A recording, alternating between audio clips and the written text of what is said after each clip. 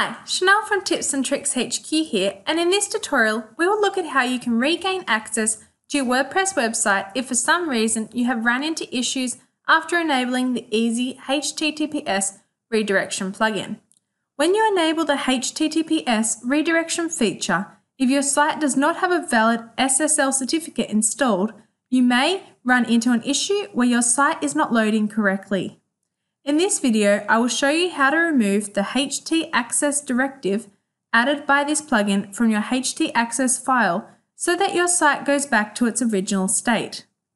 After that, you should be able to log back into your site and disable the plugin from the plugins menu. Once you contact your hosting provider to ensure the SSL certificate is installed correctly, you can try and use the plugin again to complete auto redirection to HTTPS URLs. First off, open your FTP application and ensure that the website where you are having the issue is connected. I use FileZilla as it is a simple and free option. You will see a file titled htaccess.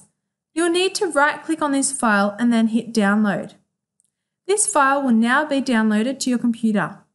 Locate it from where you have downloaded it and open it with a program such as Notepad.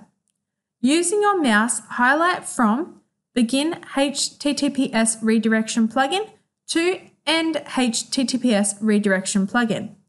Then delete this out. This is the code implemented by the Easy HTTPS Redirection Plugin. This is the code that performs the auto redirection to HTTPS URLs. Right-click and upload the file to override the destination file on our website. Now your website should be loading fine because the htaccess file directive added by this plugin is no longer there. If you go back to the settings menu of this plugin, you will see that the setting is still enabled. Please note this is not a true indication as the plugin is not completing a redirection anymore.